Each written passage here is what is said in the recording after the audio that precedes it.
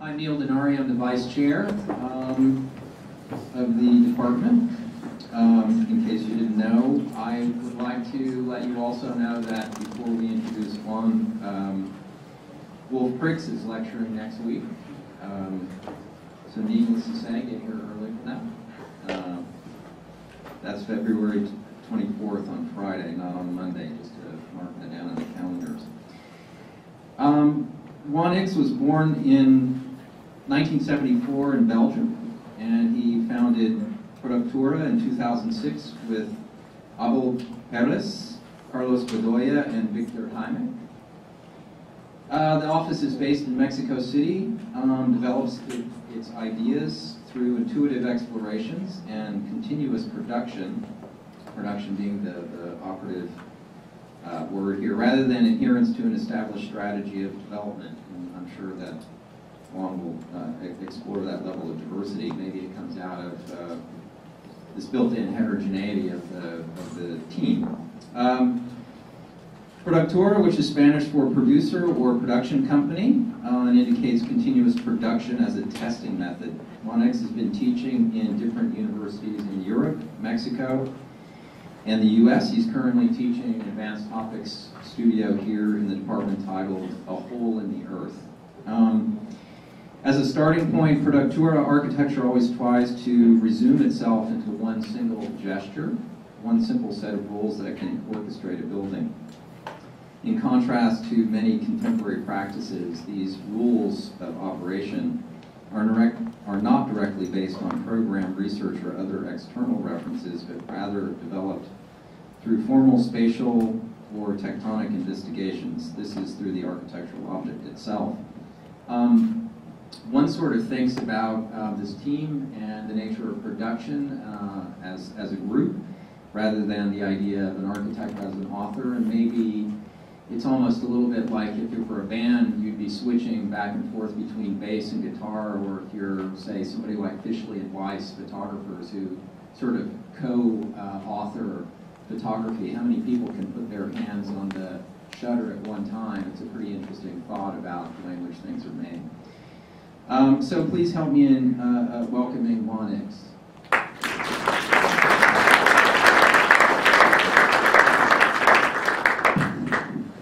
Is it working? Yes. Can you hear me? Yeah? Actually, I put a text underneath this. Don't worry, I won't read during the presentation, but I will read some parts.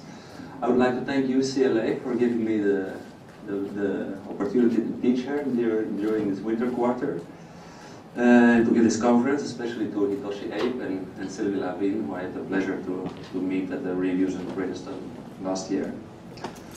A few notes before I start this lecture. Since so many things have been said about architecture, I'm afraid I will not say anything new. I will try to show the projects we've been working on. I hope you enjoy them, and explain about our way of working in the office and how we create our projects. For those who are waiting to hear revolutionary theories or the postulation of yet another paradigm shift in architecture, I'm afraid I will disappoint you tonight.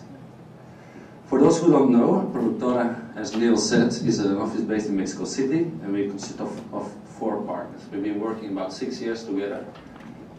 And we'll have a book coming out next month that comprises more or less selection of 30 projects. The presentation is organized as follows. I will present several projects which are loosely grouped in certain formal themes. I will go through them quite quickly. We might lose some in-depth information on these projects, but that's in order to be able to show quite some diversity of projects and keep the time of the lecture not condensed. Then I will make 2 short intervals in which I will read a short text while images will pass by on the background. I hope that this mixture between improvised and read presentation can create a pleasant lecture for you to listen to. Let's hope so. Shall we dim the lights a little bit in front? The first project I would like to talk to you about is House of Arts and Culture in Beirut. This is a series of three projects which have a sort of structural theme. It talks about the column and the structural frame as a sort of starting point. The first one is a House of Arts and Culture. It's the plot of land. Actually, we have a sort of, sorry, I asked it earlier, sort of laser edit. Jana? Yeah, just a minute. Okay, great. As you can see, the plot is a fairly regular surface next to a big inner city highway, and towards the upper part of the image, the inner city of Beirut. Thank you so much. Does it work? Okay.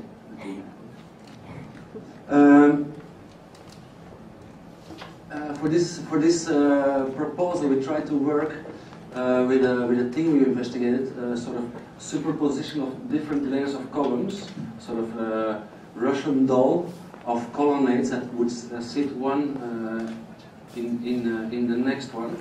And by organizing spaces in such a way, we could create, actually from this basic starting point, like adapting it to the program, to the necessity, and like joining these boxes much more closer to each other towards the inner city highway and opening them up towards the other side, we could create a sort of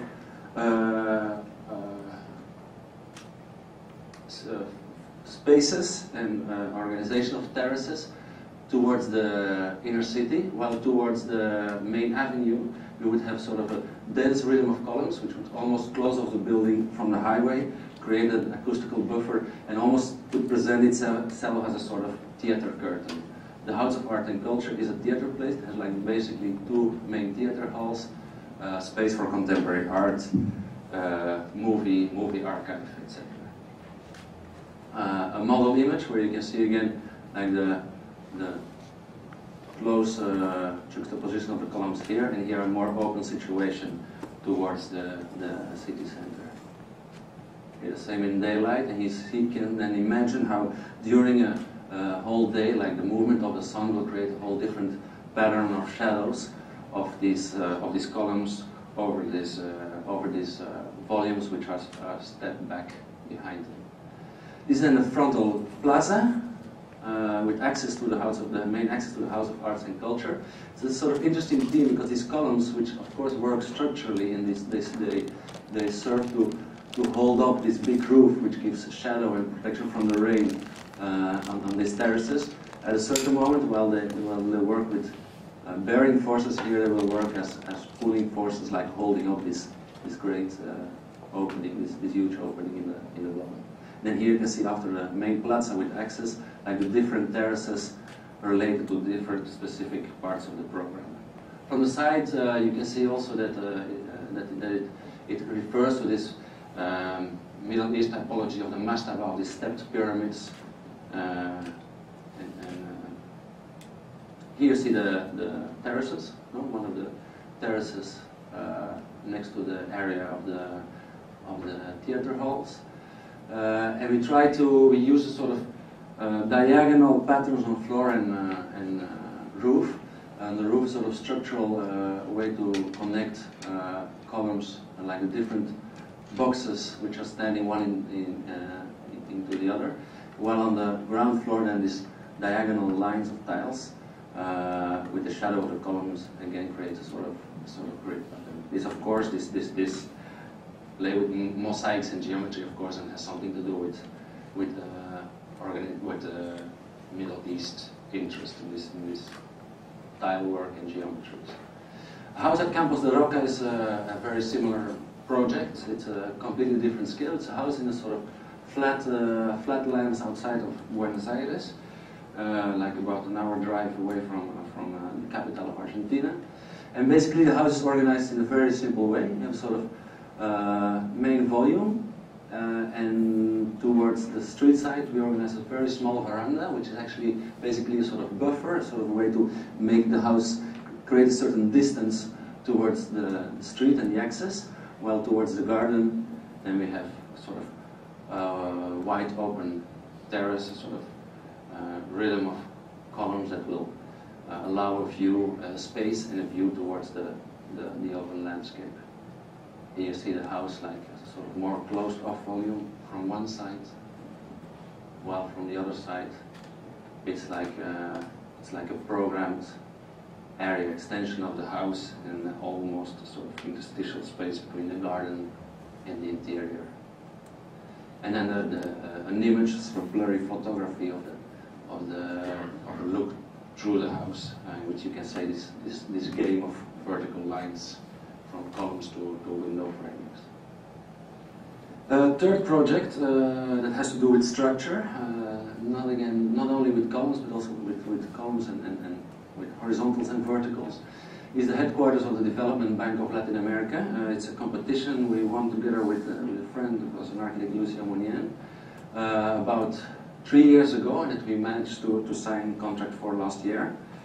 It was an international competition by invitation in which 44 teams out of Latin America, Spain and Portugal were invited to develop 50,000 square meter on this plot in Chacao, which is an area of Caracas with a lot of like an important economical center in Caracas with a lot of business. The site is really very interesting because you have like one of the main avenues of the city going passing right next to it. You have the metro entrance here, and on the opposite side of the plot, this is our plot, you have like this existing historic Plaza Francia, which is like a sort of neoclassical square with an obelisk in the middle. Yeah, there seemingly is something wrong with this computer. These images all turn out. Anyway, I don't think we can change anything about it anymore. So we started to investigate a bit of how should we resolve this.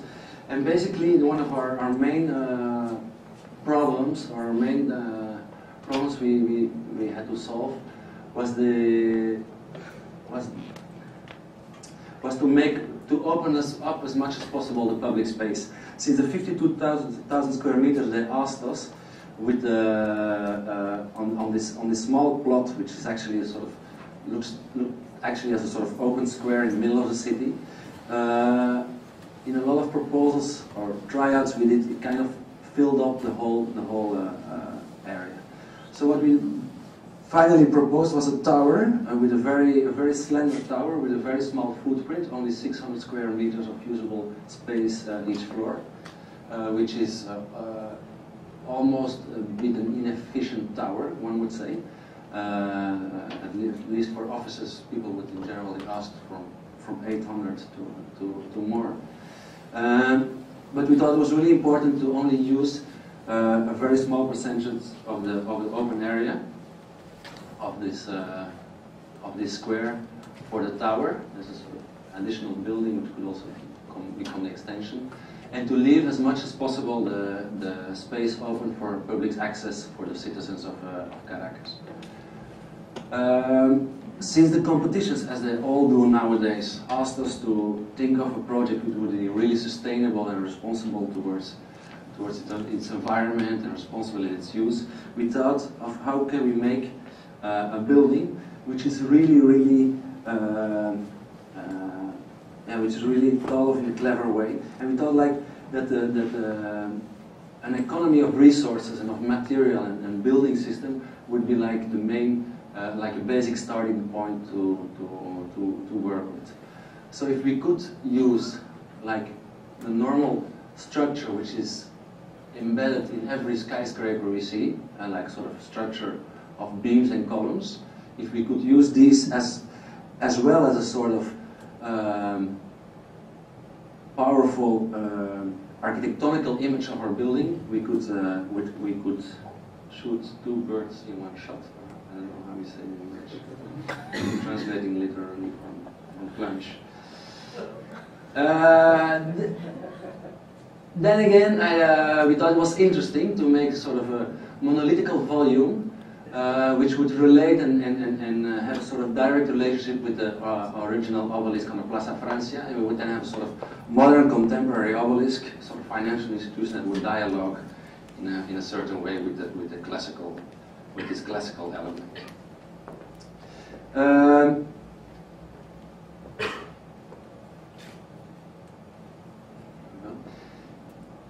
wanted to make the base as open as possible, like the first 6 floors. Actually, I'll come back to that later. But apart from that, there's like a lot of low-tech issues that we try to incorporate in the tower to make the building less energy consuming. We thought it was really not smart to use like very high-tech energy-saving devices, seeing that we are working in Caracas, Venezuela, and we didn't want every time that something would break or something would have to be fixed that we had to call a guy from Denmark or from Stockholm to come over and fix things in our building. So basically there's a certain very simple technologies. For example, we wanted to try to use less the elevators, so we try to have open staircases in between every four floors, trying to motivate the use of just normal usage of stairs. I will not go into details of several other aspects. Until 6 levels, we can imagine in a building that until 6 levels there's a certain direct contact with the street and with what's happening in the public realm on the street. You can still hear, you can still shout to somebody on the street. While from the 6th level on, it's a bit arbitrary, of course, at height, but your view creates a relation with the panorama. So what we did until the 6th level, we made a very open structure. In this structure, we have also the public and the semi-public functions of this development bank in relation with the tree. While from the upper level, from the 7th level on, we would cover and protect the building against the sun in a sort of double facade. It's a pity because seemingly all the images, which are like normal black and white, they seem to be like reversed. Anyway, this double facade gives the architect a lot of freedom in his design, because you can just do a normal office situation, or you can make a terrace, or you can build a drywall and have archives behind it, or just an open situation where you have machinery behind the double facade, and it would have like more or less the same architectonical language. This is what we gave in for the competition design. We didn't know exactly how it would be. We thought maybe it could be a sort of diagonals in each square. Zooming out, it becomes this more and more white facade. We also made the highest building of Caracas. Makes sort of a powerful argument. At nighttime, of course, you would start to read the office spaces behind this double facade. And it's another nighttime view. I think our hands slipped a little bit with the Photoshop light, how we call it, light tools. And then again, one of the presentation models. Okay, the first intermezzo about drawings. I will more or less read this. Since so many, there's the same. Architecture does not arise from out of nothing. Architectonical solutions are not embedded into the formulation of the design task. We cannot generate an architectonical idea based on just a combination of a program, a budget, and a site. No. The amount of parameters and variables is so infinitely big that, as we all know, the encounter of the client's requests or the competition brief with a specific site does not generate its own solution. Although Bjarke Ingels always tries to convince us over and over again in his wonderful presentations that architecture is a sort of 1, 2, 3 step logical process from task to solution, or from diagram to building, there is something else we have to add to make the magic work. This element is ourself, the architect's interests, ambitions, obsessions.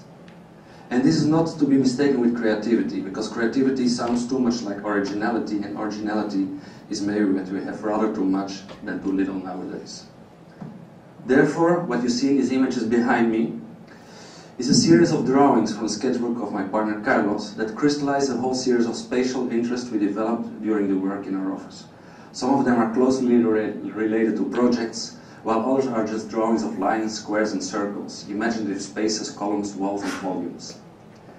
This repertoire of interest is closely linked to buildings we have visited together, books we have seen, projects we have discussed, or artworks that are compelling to us.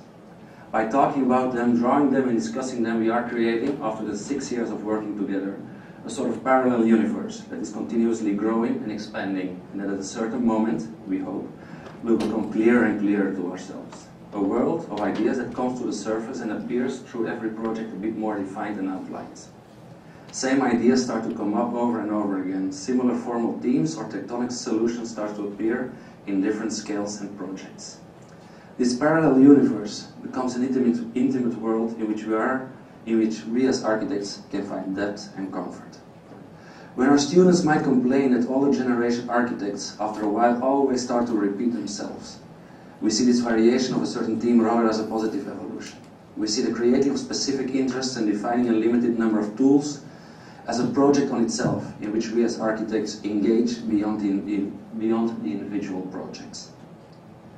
When Dan Flavin repeats his studies with neon lights, or Ellsworth Kelly paints more and more awkward colored shapes on his canvases, we do not believe that they are repeating themselves. They are rather obtaining a certain consistency, creating a body of work, getting closer and closer to the essence of what they're after, etc. But let's not rush it. I think for the moment we are having an interesting time in our office to see what's coming out, and I mean, it's a pleasant search to which we are fully committed and which seems to only clarify itself through a very slow and repetitive sifting process. That's more or less well timed. The LIMEC, Museum of Contemporary Art, a project we did very much in the beginning, and it investigated a bit the two different kind of museum typologies, or I would say like ways of placing art into space. On the left-hand side, you can see like the 19th century museum. Actually, it's not a 19th century museum. It's like a classical museum. It's actually an image, a painting of one of the interior halls of the Louvre. And on the right side, one could talk about the museum of the 20th century, which might be typified by the open loft space or the gallery space. Now, like a sort of infinite white space where a roof carried by columns. Here you see again that this is Altes Museum by Schinkel in Berlin. And here you see more or less how these 19th century museums work. It's like a succession, sort of collection of rooms. In one of the rooms, I mean, we've all been to these kind of museums. In one room we'd have like the Flemish painters and the German romanticists and the Italian, etc. No? Like sort of a grouping of paintings in different rooms. The glyphothèque by Leo van Klensen seems to have disappeared from the presentation. Anyway, it's a building from the same year, 1830. Of course, with modern architecture and with contemporary or modern art, one would say, also the museum typology changed completely, and the way we place art into the museum changed completely. This is the example of the Neue Nationalgalerie from Mies, one of his latest important projects from 68, in which like the gallery becomes a completely open space, in this case also open towards street, towards the city. There's hardly any walls, actually there are no walls in that one. And that means that the sort of different, the art will have to take the space in a very different way. We were supposed to see this image of Lina Bobardi, MAS, the museum in Sao Paulo, where all of a sudden we can see that the art that conquered space, here even in its most extreme variety, even painting, which would be always been hung onto the walls, all of a sudden also conquers space, and she designed this exhibition with like this tempered glass plates standing in marble blocks to hang up on this space. I always wondered what the space would look like seen from the other direction, but there's no images in any archive available. I know that they had didactic texts on the back, these paintings.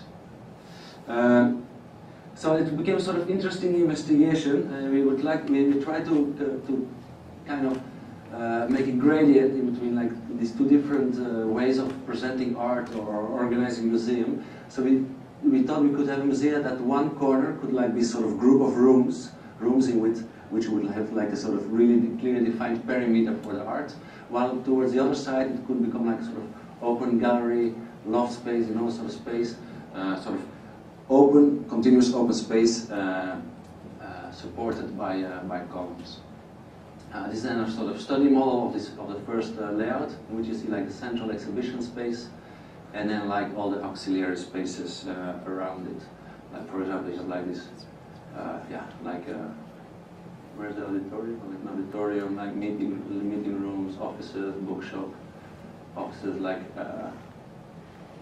additional exhibition spaces, etc. This for us then was quite a very interesting, compelling space, in which like all of a sudden you would have like open spaces which would almost be 100 meters long, and on the other hand you would like have a sort of classical museum typology where you have like hallways connecting different like sort of collection of defined rooms. Here you see it. You see it again. And about playing with the openings of these boxes, we could like rotate and create like situations where two doors would encounter each other, like here, for example, or other situations where you would have like doors always looking in the same direction. These then, of course, were like the structural columns holding up the roof of the museum. All I've said until now has to do about the internal organization of a museum space. A museum, of course, also has an outside. This is again the Altes Museum by Schinkel in Berlin. Museums, they used to be very serious, you know, like a sort of a serious facade with columns. They would be elevated. One would elevate itself, going up of the large staircases. One would elevate himself to the world of art, sort of, and nowadays, the way a museum should look is very much discussed, especially in the second half of the 20th century. For example, this is the Gehry Museum in Bilbao, and also the museum should be much more playful, much more calling the attention, trying to attract its public. The problem is that a lot of these museum architecture, like the whole shift of attention towards museum architecture, has shifted a bit the attention from the content of musea to the form of a musea. That means that a museum is a big success if the building is a success, or the museum is good if the building looks good.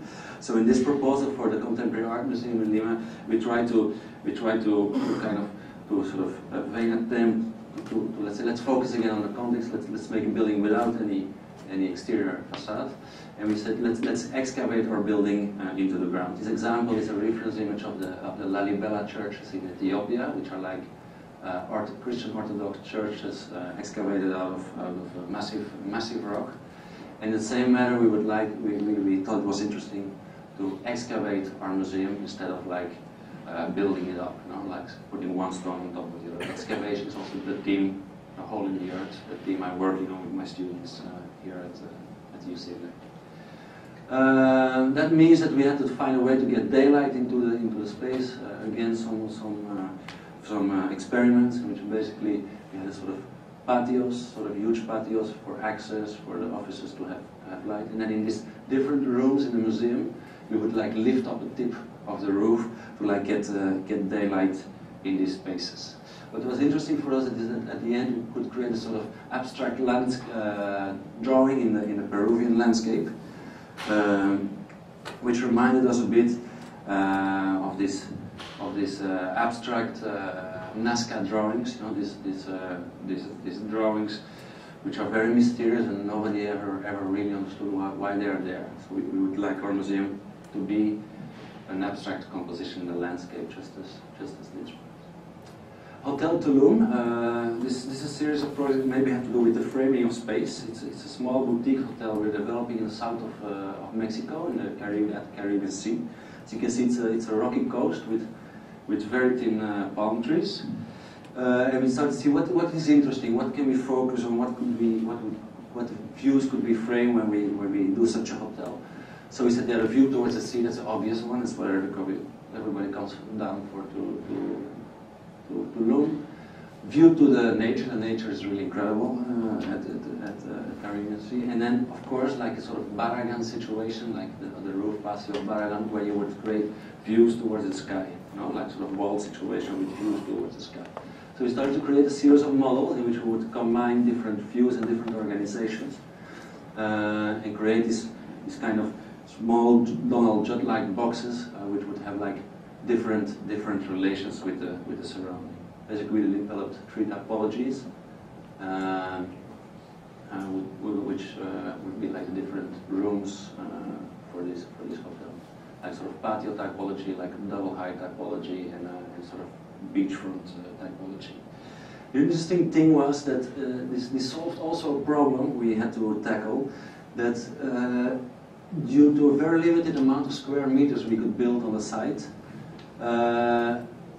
If we would divide these square meters between like basic functions we needed and then the 10 rooms, we would have very, very small rooms. And to give our guests a sort of feeling of having more space than that we could actually offer them due to building restrictions, we gave them all like private patios where they could like take outdoor showers or jacuzzis or whatever. And here you see like the organization of these different volumes on the plot. It becomes interesting because of the topography of the terrain, and also these platonic volumes. They start to create like certain relations where in the back sometimes they're excavated into the ground, and at the other side they could like come out. The front volume, which separates more or less the coastal highway from the inside of the plot, works with the same way. Again, like all big patios, who do not count for as built surface. So they, although you can clearly see they're part of a really very well-defined volume, they do not count, and we can use them as really spaces, part of our project, since most of the time it's not raining there. The bungalows are rooms under construction. This is one of the beachfront bungalows, one of the double height where you can just look over the tops of these small palm trees, and then like again like maybe the double height, you know, where you see like this. The material we use, the way we built in Mexico, the way we built at Productora is always very simple. This is done with local builds, like just concrete frames with brick filling and rendered stucco. Thermal park in Dolores, again, has to do about framing, because Georgina is here with all the Argentinian projects. This is Dolores. It's a city, according to my partner, where there's really nothing to do. It's like somewhere halfway between Buenos Aires and the coast.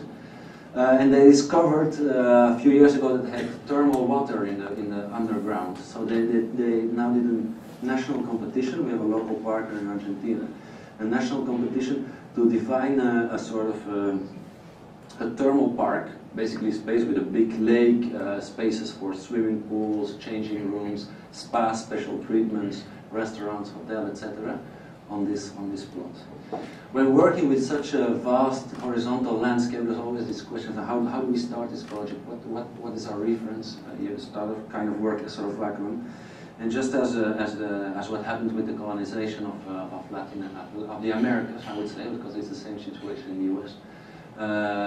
This is actually a plan for Buenos Aires of 1822. We said, okay, let's draw a clear grid on the plot, so we have something to hold on to. At least we have a sort of outer perimeter, sort of center, sort of places where roads, where like lines cross, and other places which are like fields, and we have something to start off with. Sort of very simple way of attacking and colonizing the space. We would have an outside and an inside, etc.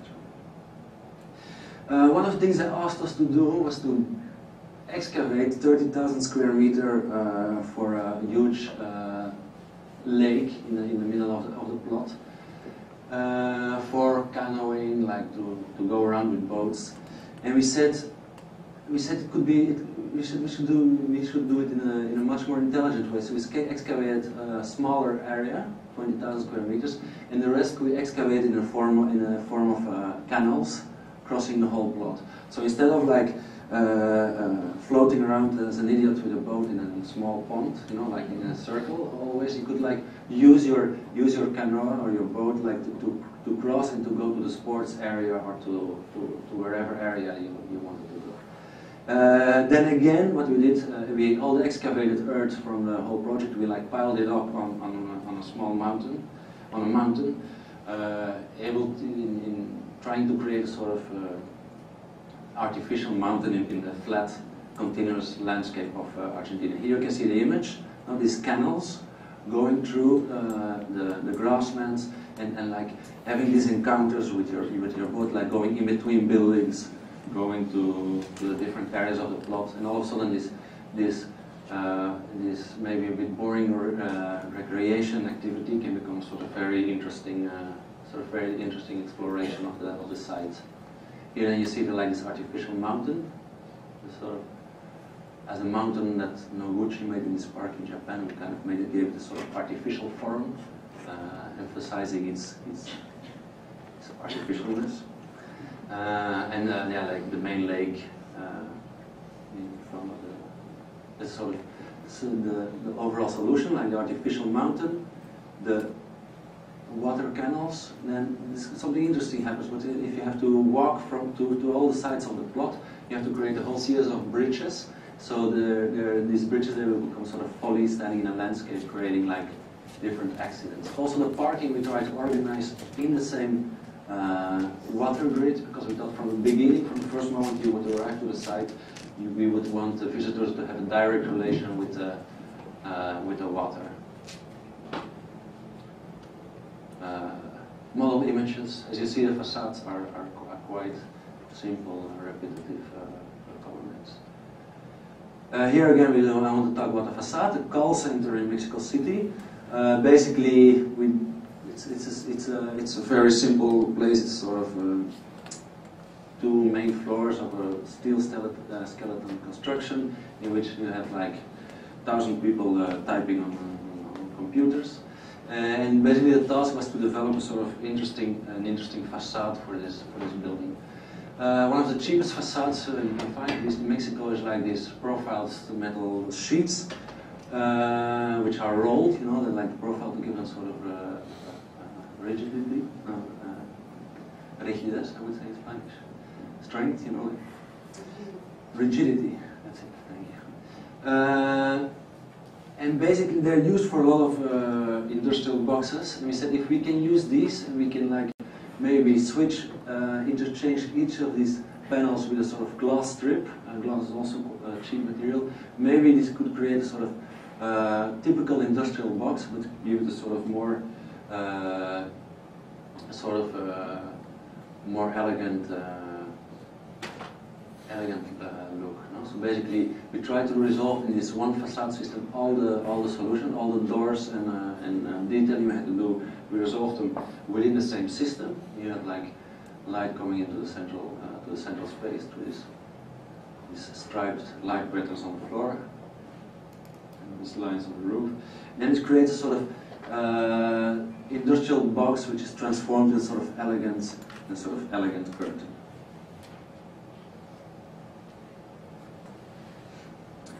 Rosario, that's where you're from, Georgina, I think. A competition for a municipal library. Basically, this is a plot. This is building a very weird project by Álvaro Sisa until the Camargue Museum, the only building of Sisa in Latin America. This was a plot where they asked us to develop a municipal library. We thought of the library. Of course, they asked us again it would be sustainable and efficient in energy and etc.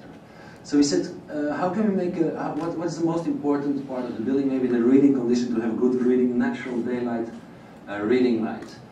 So we made a very small strip opening up towards the south, which in Argentina is like the most, in the southern hemisphere, is like the most less the area with less sun hitting the facade. So we said, yeah, we should make like organizing the library in a very thin strip, so everybody would like be at least at 3 meters, 4 meters away from a window in which you can get direct southern light. We would add all the facilities in a strip, like toilet, circulation, but also like copy systems, etc. in the back side of this building to protect it on the side. And then all the pieces of program that would not fit into this small strip, like for example, small gallery asks for quite a big auditorium, asks for cafeteria, coffee place, and ludoteca, children's library. We would add them as volumes next to this small strip. It became very interesting because the building became like a very long volume towards a new park they're developing, and towards the, I mean, this is turned around, like towards the building of Alvaro Sisa, we would create a park which would be a sort of hinge between our long library strip and the existing buildings. So these elements, although connected to the building, they would start to work as a sort of pavilions standing into the park.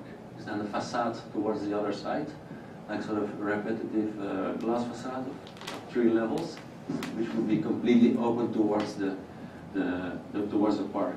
For us, it was interesting that while libraries, they always used to be like sort of stone or brick fortresses that keep books well protected from society. Also, this library could like be a sort of big open bookshelf towards the street and towards the city. Sort of very literal, very simple, open invitation to access the library spaces. Models. That's again I'm going to read.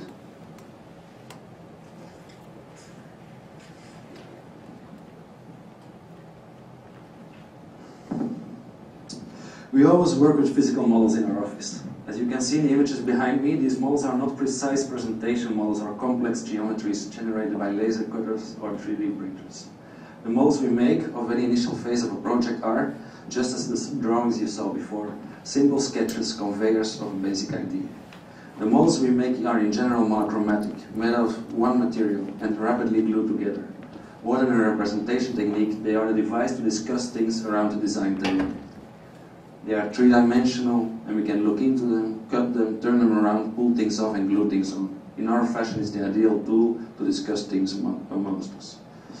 In the beginning, we were very reluctant to work with the renders, basically because we didn't know how to use 3D programs, and we found it very annoying that these young students in our office would be so good in something we know very little about. But we lost all our competition submissions. Until one day we gave in our competition boards with simple renders with beautiful green trees and bright blue skies, and we won the competition. That's the CAF project you saw earlier. Since that moment we always make renders for all our competition designs. But the render is a dangerous invention. We architects invented this powerful tool that we now hold as a gun against our head. While it was originally designed to give us a better understanding of our project before we start building them, it now turned against us and became a device that blocks any discussion on our architectonical ideas, and immediately leaps forward to a presentation of the visual result of the proposed design. One where one can see materials, facade openings, landscapes, benches, etc. The render collapses the time needed in the design process to go from a schematic layout to detailing and materialization. Our clients will now ask us from the first design meeting to see renders, to know what it will look like, even before discussing what it will be. It makes any discussion on architectonical ideas impossible. Maybe the best example is the master plan for urban developments. While a master plan used to be a series of wooden or foam volumes on a situation model by means of which the architects and urban planners would discuss urban morphology, the grain and texture, building heights, street sections, and the balance between open space and built volumes. Now the use of rendered imagery converts it into a visual spectacle, in which we see all the information that should not be seen and should not be discussed when developing a master plan. Our clients would now even say to us, look, I would like you to make a design for this or that. Well, anyway, we don't really need a design, we would just like to have a view from the river, or a view from the entrance, or a view from that or that side. A building is then not anymore understood as an artifact that works in this or that way, but is only judged on its good or bad looks. So this is why we try to postpone as much as possible the realization of virtual images to the sometimes great frustration of our clients, and trying to push our clients to discuss architectonical ideas with us, based on very abstract models and drawings. That was the last intervention. The project I'm going to show you now is a house in Miscuac, a 100 square meter house in a middle-class neighborhood in Mexico City. And I show this image of the Scala Regia of Bernini in Rome, in the Vatican City, because this house was basically a sort of play with perspective, with false perspective.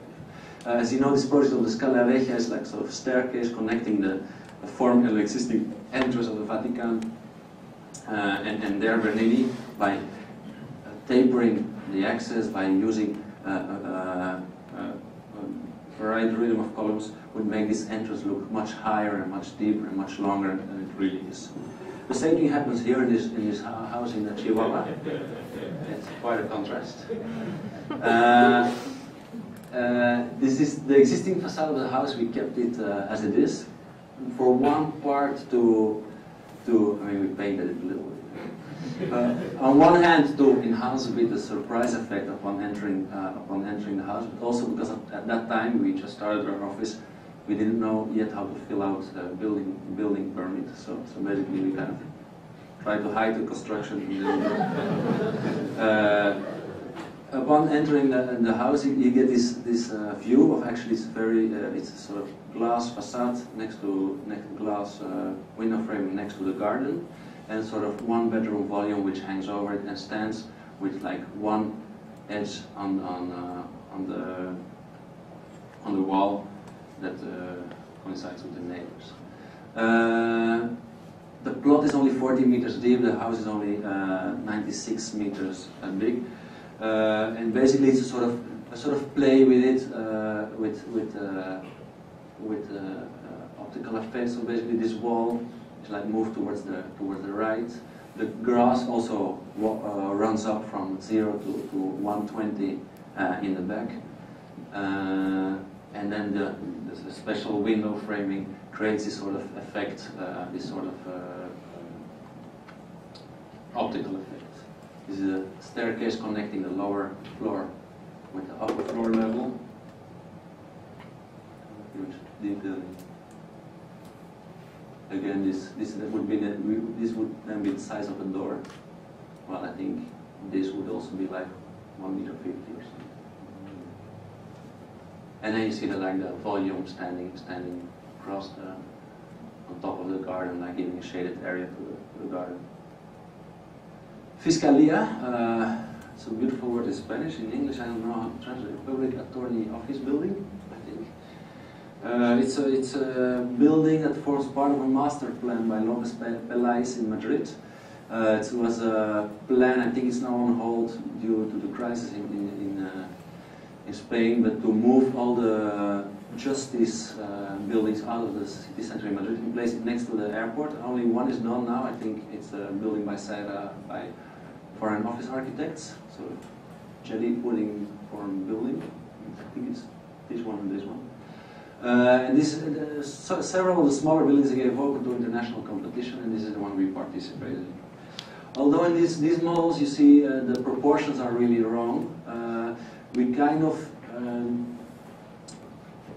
found out in the very early stages of the project that we would need a whole continuous perimeter of offices, filling the whole external skin of the building, because that was the amount of offices we would need for the public attorneys.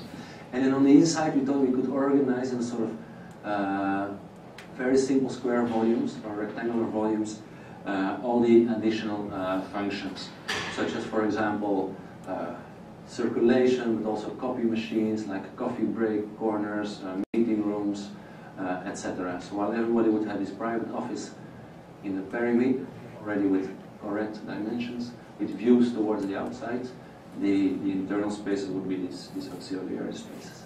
You would create a sort of volume that looks that way, sort of cut-up model, where you would see like all these offices on the outside and these interior spaces inside. Here you see how it works. You have like three vertical circulations, basically offices and toilets and ducts we also put in the outer perimeter. We could imagine that this organization of these spaces, I think these blocks are like 2 meters away from each other. We could imagine that there would be volumes which would be almost touching each other. It's like when you go to New York and you look up and you see like this perspective of these buildings, which relate to each other in a very interesting way. For the materialization, we thought, since they were so small, they were like, some of them were like only like a room big, these buildings. We could imagine to make them very, very slender aluminium and steel constructions, glass, steel and aluminium, like this image from the movie Playtime by Jacques Tati.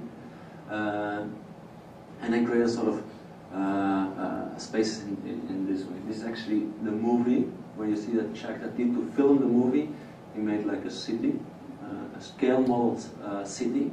Actually, you see that's actually 1 floor height. These are like stacked one on top of the other, of Paris, to make sort of ironical version of the modern Paris. And that's a bit in the way that we would like these buildings to work, like a sort of family of facades, like a sort of family of different window framings in different with different proportions that would relate to each other, as you see here. This another image from the film set where the buildings are like waiting to be placed. So we kind of developed this interior courtyard with buildings, and as you see, they all have like kind of similar divisions, but by dividing it up in 1 or 2 or 3, you would create a sort of continuous family of buildings which would almost touch each other. You know? Like the person standing in this one would almost be able to have a conversation, would almost be able to touch, reaching out his hand, the other building. A house in Mexico City, adjoining a beautiful lake, a 2-hour drive from Mexico City. It's a little town called Valle de Bravo. It's a house we finished like half a year ago. And when we did our first study models, a very obvious theme started to appear over and over again. Is that we would have, especially since the lake was just in front of our plot, that we would have like very long openings, glazed openings towards this area. Should not be studied for 5 years to think of something like that. But that's a bit the idea. Not like sort of very simple boxes with completely glass facades towards the side.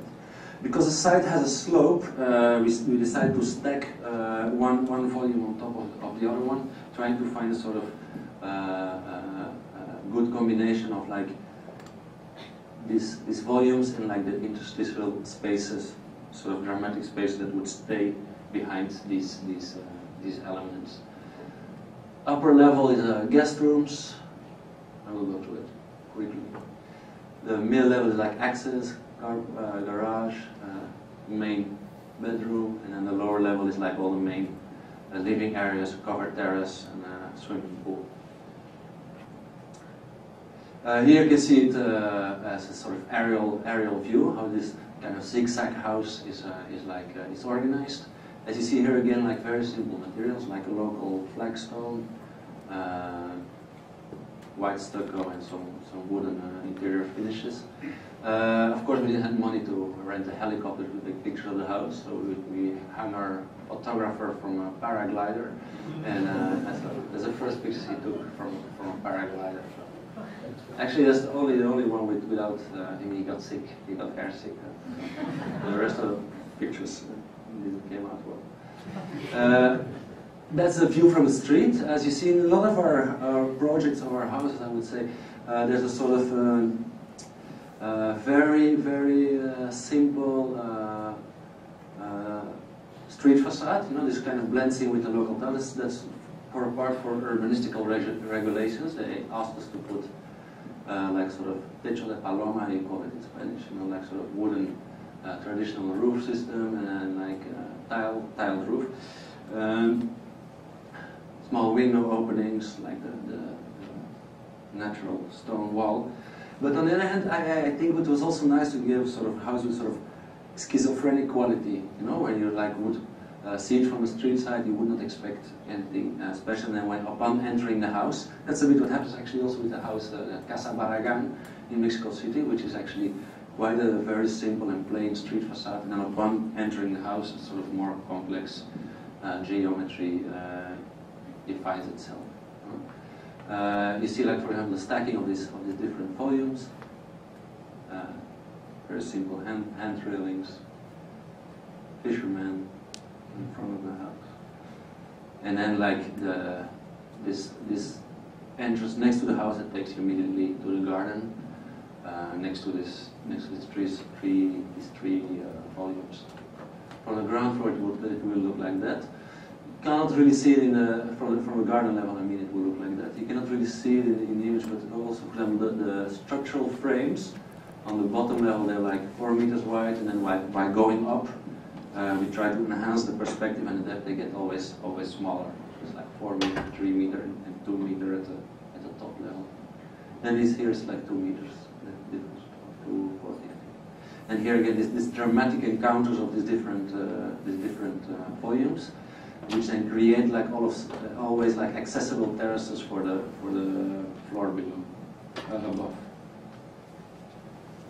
The covered terrace, the main living space, and again like the main bedroom with his own terrace on top of the living room. And then the access to the house has a sort of there's a staircase crossing the house, like one straight staircase crossing the house, crossing the 3 different volumes. So it creates a sort of strange geometries and angles.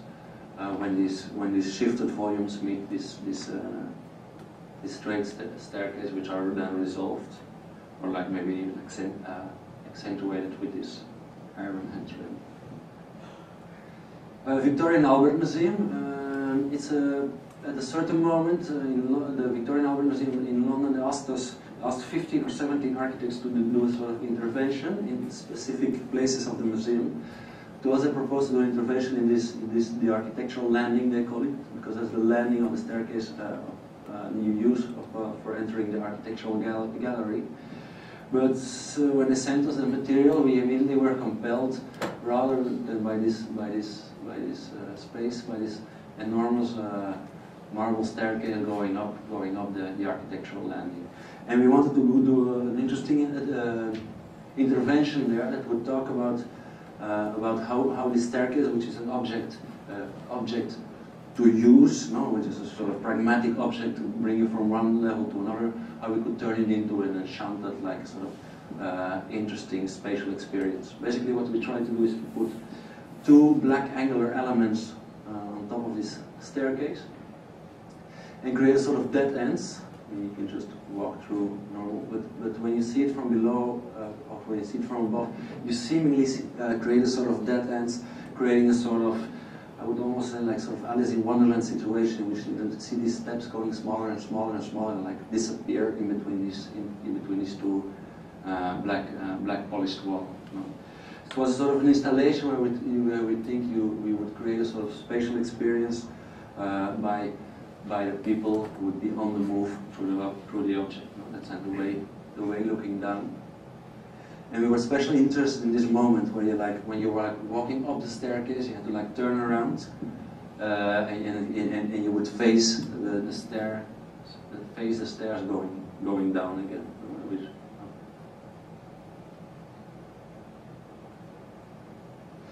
The house in Chihuahua, it's a city in Mexico called Chihuahua, in a state called Chihuahua.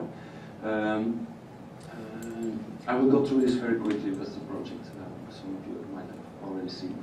It's close to this area of Chihuahua. There's a beautiful ruins of Paquimé, sort of indigenous ruins, which are like basically like rammed earth indigenous settlements, half underground, half above ground, and they inspired us to counter the climatic differences in temperature. Like for example, in the desert in Chihuahua, it can be 30 degrees outside in the daytime, while it can be freezing at night, or the other way around. It can be 45 degrees at daytime and 10 degrees at night. So to try to bury the house partly under the ground to give it as much contact as possible with the Earth's mass to counter these temperature balances. Here see again one of the images of the house in its surroundings, sort of golf club area in Mexico. Here again the house, upon arriving to the house, it's a fairly simple volume, and then upon entering the house, a sort of more complex geometry tries to develop itself. It's basically a sort of topographic roof that connects with the garden here, which then a certain patios are cut out, like always like different relation, like patios sunken into the ground, patios above, patios to create sort of views to the landscape and get light and ventilation for the house. The roof then becomes a sort of interesting feature. You can access from all the different patios, and you can walk up to stroll around on the roof. Here, for example, access to the living room, in which then we combine different materials with different geometries.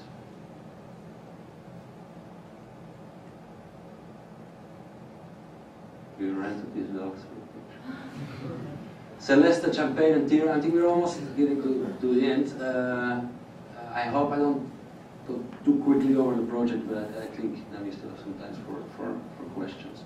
Celeste, Champagne, and Tea Room, Mexico City. That's a sort of, they asked us to do a tea room on the top of this that looks from the 40s, it's actually from a 1970s house in Colonia Anzures in Mexico City. These small projects, we also think there's not so much to do. So we said, let's just design one very clever tile, and we designed this tile out of two colors, which we could then join together and create a sort of diagonal pattern. They're a bit dirty, you could like mock the dog, the office dog.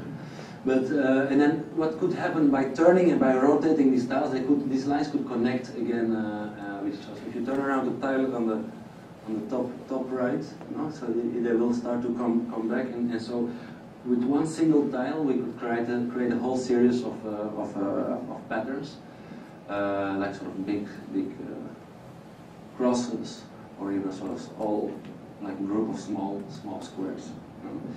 If then these tiles could also go up on the walls or around the plinth of a bar, then a sort of very interesting geometry starts to appear, in which these lines would like come from the wall, go over the floor, and turn back up to the wall, etc. We thought it would be interesting to make the whole bar like with this this heavy pattern of tiles until like about 1 meter height, the height of the bar. While at eye level we would like keep it completely white. So this is actually the image we showed to the client at the first meeting. So actually it should be like really saturated on the floor level, because we will have chairs and tables, and we'll have all kind of things, and then at the eye level it will be white and calm, so there will be an interesting contrast. I think the client also never understood it. He was starting to hang up like animal heads everywhere. No, but basically you can see what's the idea, how it works, how all of a sudden this pattern create like lines and exceptions on different parts of the floor. And that's some playful interventions. Actually, this, as you remember the first image, this used to be the only built area on the roof. So what we basically did, everything which was unbuilt, we made this bar restaurant there, and the only room which was covered, we took the roof off. We made a sort of smoking area there with a chimney, sort of outdoor room. And I think that's the last project. There's the Villa Enormous in Mongolia. That's where I met Simon and Sharon and several people here. The client is Mr. Kai Chan, or Shai Yang. I mean, I never know how to pronounce his name. He's a sort of Mongolian businessman, entrepreneur, who at a certain moment asked Herzog and Dameron to build 100 houses for him. Herzig and Dameron said, let's not do that. Instead of us, maybe we can ask it to 100 talented young firms. So they asked their friend, artist, architect, curator, Ai Weiwei to help him out and to make sort of to curate this event in which 100 architects would come together and would design an area of this new city of Ordos in Mongolia. Actually, it's not part of this development. It's somewhere more to the few kilometers north. This new city of Ordos, as it was presented to us, it's not the most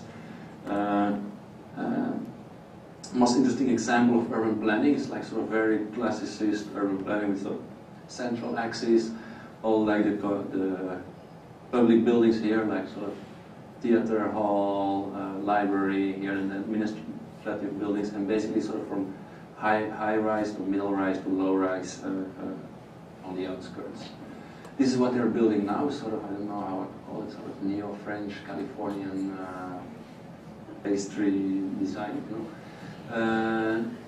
So it's very shocking to see this appear in the middle of the desert. So at a certain moment we were taken outside of the Holiday Inn and driven to the site by our client, who was very eager to show us the different plots we were selected to build on. So that's the architects and the clients, and it was actually not so much to see because every plot looked as his neighboring plot with 30 centimeters of snow on it. And it's strange. That's a view like half a year later, when all of a sudden, like this, the snow is gone and it's a completely different atmosphere, a completely different landscape. It's a very harsh climate. I mean, in winter it goes to minus 25 degrees. In the summer, up to 40 degrees. In the spring they have sandstorms, and in the autumn they have mosquitoes. I mean, it's tough. We decided to make a closed volume, a sort of building that would, a sort of house that would be quite introverted. So we started off with a sort of basic square volume, and we tried to open it up into different guts, which then would receive windows to get light into the house. This is like the view of the floor plans. This is like the underground plan, where you would have sort of swimming pool, massage area, etc. The main living area, which would be connected with these in-between pieces, creating a sort of interesting multi-directional space with views to the outside, and then the sleeping levels would be like just separated, different separated strips. This is like the underground level, a sort of strange triangular swimming pool, even with columns in it. So since there were no clients, we kind of made our sort of dream James Turrell piece in the basement of this swimming pool. So it was a sort of, actually we had more columns in it. So it was a sort of triangular swimming pool with light coming in only in the bottom end, the triangle at the end. That's the living room, where you would have like a double height studio, like small dining, big dining, small living room, big living room. I mean, all the things they asked us to develop. And here you can see sort of this how the space develops in a sort of very long and kind of diagonal lines that goes through the project. That's a space, and a sort of one model of the space, some first ideas of materialization. And then basically the sleeping rooms, which are like just independent volumes, which have their own terraces on the upper level. For us, it was really interesting to create a sort of house that from the outside would look like sort of very robust volume, in which then light could filter in between these openings towards the building, or at nighttime, light could come out and would reflect on its own interior facades. Here you see it well in this small image. No? Here you see it. No? Here see it as well, no? Then all of a sudden, like windows were in front of this brick wall, and it started to cast light. And there's a sort of continuous reflection of the house on itself, no? Sort of a reflection of the intellectual term, less sort of light casting on its own facade. Simon, you tell me what's going on with the project, because I have no idea. We'll talk about that later. But once in the beginning, once in a while, we got these drawings back from China to ask if everything was okay. They would draw the technical drawings. Since everything was in Chinese, I mean, we could not really correspond too much on it. Once in a while, we wrote down a remark, hoping that they will build it, if they ever build it, according to our. That's it. Okay, that's it. I think we have still some time for questions.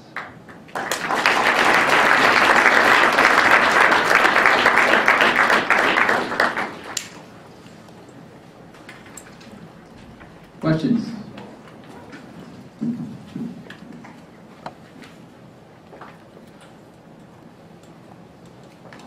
Can you talk a little bit about what Liga is about and what projects are you working on, and also how much of the influence by working with Fernando Romero in a museum that actually influenced the development of Productora? I'm really happy that your research or coming to this lecture. That's very kind. Liga is a space we opened about a year ago. In Mexico City. It's a very small space. It's 16 square meters big. Since in Mexico there's, or let's say in Latin America, there are no platforms for young architects to show their work, and mean no written platforms or no exhibition spaces. Like for example, for us it was interesting at a certain moment when we were only working together for a year that we got this recognition by the Young Architects League in New York. So you would ask to travel to New York and like to think about what you're doing as an office. In Latin America, there's like very little opportunity for that. So we opened a space, an exhibition space that showcases 4 projects of young Latin American architects a year. It's a small space underneath our office space. For the openings, we have a roof terrace, which is part of our office, which we use. Basically, we do it in our own office. And it's a very interesting space for itself. It consumes too much time from our office, but on the other hand, it gives us back a lot of dialogue with our Latin American colleagues about the problems we're all seeing. But also, a lot of encounters with different architects that have different visions, and which basically, although it's their project, they're building up their installation in the space. We do have a sort of very close relation with. So apart from that, we also do like small lectures, which is sort of space. We try to create a platform of discussion for architecture in Mexico City. It's a very young project. It's exists for a year now. We're now opening on Friday. As part of in 2 weeks on Friday, the exhibition of Carla Guachaba, interesting Brazilian architect. Let's hope. Basically, we ask critics. We ask them an exhibition in a space, which through its strange geometry and strange form is always a sort of site-specific installation, because you cannot just hang plans on the wall and put pictures and a model on a socle on a base. I mean, so it's always a sort of site-specific installation. We ask them, because it's another bigger problem in Latin America. We ask them that somebody should write a text on their work. Not a descriptive text, but an interesting text. It's been problematic until now. There's hardly people writing on architecture in Latin America. There is some people, but it's like from a historical point of view. And so that's a lot of effort for a lot of people. So that sometimes, like Paisajes Emergentes, the Colombian student, the second one, they would ask Charles Waldheim. They would like a lot of times ask people from universities abroad to write these texts. We would love it if also these texts would be at a certain moment generated in Latin America. We also pay for the text writing, which in Latin America is something almost, they don't believe us when we say we pay for writing. It's like there we paid for writing.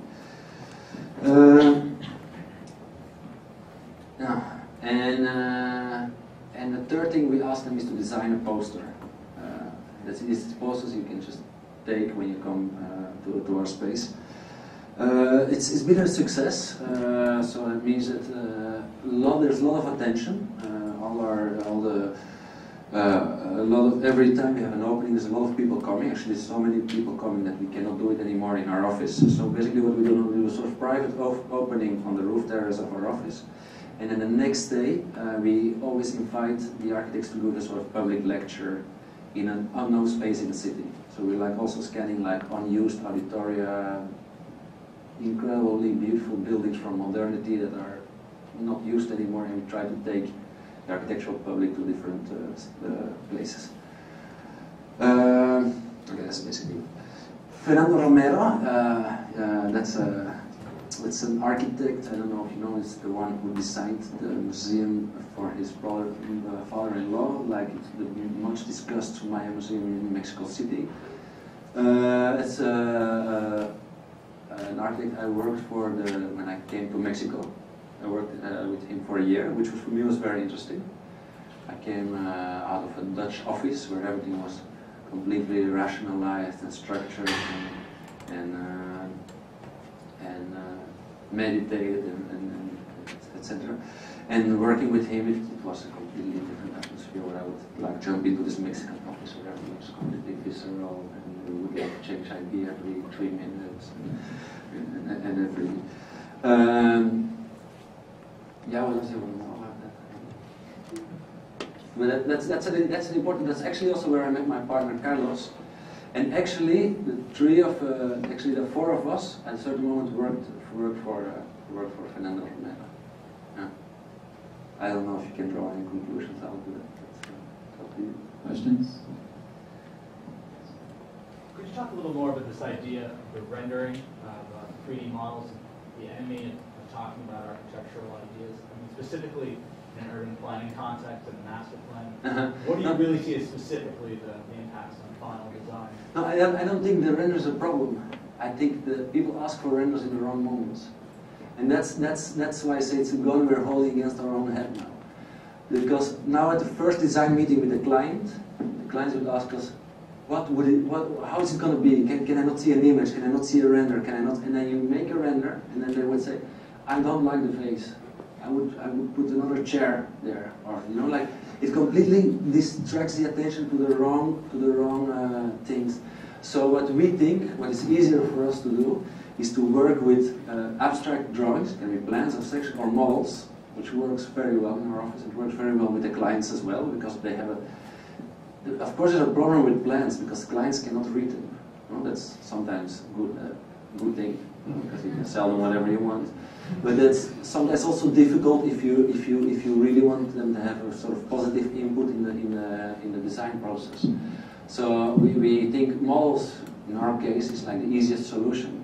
And I think in the models you can make them understandable, because you put the little people in it and you make them all of the same color. You make a monochromatic model. So you have a sort of level of abstraction, but at the same time you have a sort of understandable idea for them. And that's why now with the render, for example, we are like experimenting how we could make renders which do not compromise all that information. There's a lot of things I would not like to see in a render, and that's a sort of, but I really think it's a problem. For example, in urban planning, it is dramatic. Master plan is never anymore understood as a master plan, because at the moment somebody presents a render of a master plan, and you see like all facades, you see a pretty girl, like walking a dog, and you see like a supermarket, and you see like, and then they ask you, please do not mind all the architectonical information that has nothing to do with our plan. And you cannot get it out of your eye. I mean, it's impossible to. every detail in the image, I'm sure, and that's what the image analysis tells us. It has an importance. No, you cannot later take it back. No? At the moment you show supermarkets, and you're not showing alternative art galleries. Both are commercial spaces in the master plan. You know, like, so it becomes very complex. I think I used the master plan because I thought it was the most evident example to explain where it becomes really a difficult issue. I think a good example is also what I just read. You know, like the people, they would ask you, I need a design. Actually, I don't need a design, I just need a view. And in Mexico it happens a lot because they have to want to sell it to their promoters and say, let's see if this works, let's check it out, let's go to the government. And say, I don't need really a design, I just need a render from that area. And then I'm going to talk with my business partners. And it doesn't exist, a render from that area. I mean, how can you make a render from that area? I mean, you can only do it if you really make bullshit. You know, and you say, okay, I don't care, I make bullshit in my office. And then later when we get the project, we do something serious. You know? But you know, we all know that there's no way back. Once the client saw an image, you're up. You also know that this exists. I mean, you can, if you, how many master plans did you draw and then put an art gallery and an alternative space in, and then you have McDonald's? No, that's why you have to draw McDonald's. Yeah, no, but the thing is, you don't have to draw The nor. point is that you lie to yourself if you do not or draw McDonald's or find a law which says in your master plan that there will not be McDonald's. No. So I think there is just too many bad master plans who try to operate on an abstract level, nice for a presentation, but then bad master plan again doesn't affect the city. So that's also reality, which is. I mean, that's beyond your reach when you do your master plan. We all agree on that. No, it can be a McDonald's, it can be whatever. But what I think is wrong, I think the tools to discuss the master plan, in that sense, are wrong. I think we can easily. I mean, let's forget about the master plan. Let's talk about, because the master plan is a very complex issue, no? Because you don't have it under your control now. But with a very simple architectonical project for a house, no? Let's say that's a one-on-one relation, client, architect, very simple, no, not too much complex political struggles or whatever. It's already problematic, I think, the render. And what we try to do in our office is to postpone it as much as possible. So we can really ask these guys, so what do you think would work? Could you like to make sort of open interior patio? Do you think we should have large terraces?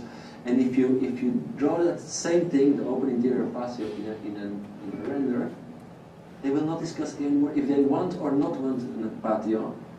They will discuss the tree that goes in the patio. You know?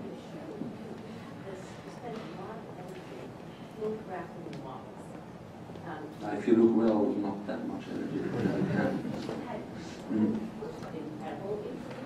That was photographs of the models that were consistently photographed against a black cloth, raised up at a high angle against the back, producing a kind of oscillation between the model as physical object and the model as kind of axiometric drawing. It's very consistent. You then also take photographs of buildings from the same angle. You make somebody sick to go up in a paraglider to take the photograph of the building in the same way that you shoot the model. So, and I'm just saying it's consistent. And I'm curious, who you show those for? It is one of there are two consistent themes that run through both the formal investigation and the representational strategy. Yeah, please. Yeah, I want to stop them and I don't know how to do it. Pause, but. Run away. So who are the photographs for? I mean, do you show them to your client tipped up against the black thing? No, never. These are, we call them, these are archive pictures, and it's the first time actually that we show them, that we try to put them in a lecture. Normally, it's the first time I do a lecture with like two small interventions, one about the drawings and one about one on the models. This is products we have in the office. We as I said in the text, it is just tools we use to discuss ideas on the design table. But normally the clients never see them.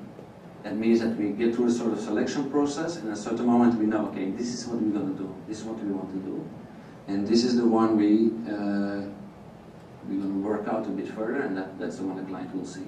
So these are all models from very initial phases. But my question ultimately really has to do with, especially with McDonald's, like whether it's an abstraction and which bracket things out. Because the flip of the model, the white model like this, makes it look very much like a late 70s asymmetric drawing. Yeah. And it reinforces a sense of the kind of family that one might see your work in. And it's a fun combination of Aldo Rossi, Emilio Amas, and Peter Eisenman, all of whom, despite many differences between them, are connected by the asymmetric as a kind of conceptual ground. So if you go back and you think of Colin Rowe talking about that work and thinking of this morale flesh versus the morale versus flesh argument, which is the social content of modernism versus the autonomous form argument. And he argues that the asymmetric, that all of these things were ways to divest architecture of the false utopian social engineering to produce a kind of autonomous form.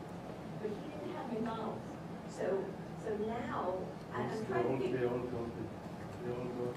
They got McDonald's. I'm just trying to figure out, it's that the work in a fun way is more radically autonomous than the autonomous architect's work. And I think that it's super consistent in terms of its forms and the way you photograph the models and then the way you reject the rendering and so forth. Do you imagine, though, where do you imagine the return of, whether it's McDonald's or social life, or when does that happen? Is that a suspended thing, or like, when does it happen? In relation with the social life, or with society, with other forces outside of the force of the object, no? The dirty realism. I mean, it doesn't. The argument of formal autonomy was that sooner or later, a radically transformed object would be inserted back into society. It would do its work at that moment of reinsertion. And I'm curious about the question of reinsertion, whether you think about that. But it seems the projects are not reinserted, they are framed. They are kind of stay autonomous as long as you... I mean... Because all your facades and your sort of like argument about the facade as a to the urban structure is again a kind of framework which sort of like camouflages what actually comes behind. I think in a lot of situations, like a lot of projects we do, they don't have a sort of, they don't have a, when you do houses, especially like in the golf clubs or in the north of Mexico, or I think like the relation to social context, the relation to, can I say this without making mistakes? I think it's a very autonomous project. It's very much a project that has to do with architecture, your private architecture, and your relation. Yeah, that's why in a certain moment when you give introduction, there's a sort of architecture that is being explored from out of the architectural tectonical object itself. On the other hand, when then again you have to work on a big scale, like for example the project in Caracas, there's like a lot of parallel stories that I think that the form is the way we work with form in this project is exactly the same. You know? So same interest and same spatial qualities and whatever. But they are related to a lot of forces that has to do with the public realm, with the organization of space, with the way you think the city should work. No? And then all of a sudden, these objects, they don't become sort of innocent, autonomous volumes. No? They have a very, very clear, I would almost say like political and social agenda with them. No? Especially, I think that's also the reason why we won the CAF project, because we were the only project in that competition that did a strong effort to free a big part of the square for public use. And that's probably didn't hear it at all. You should answer the question. So architecture critic. Okay. I think we can wrap it up. That was really great and super provocative. Thanks, Wonne, very much.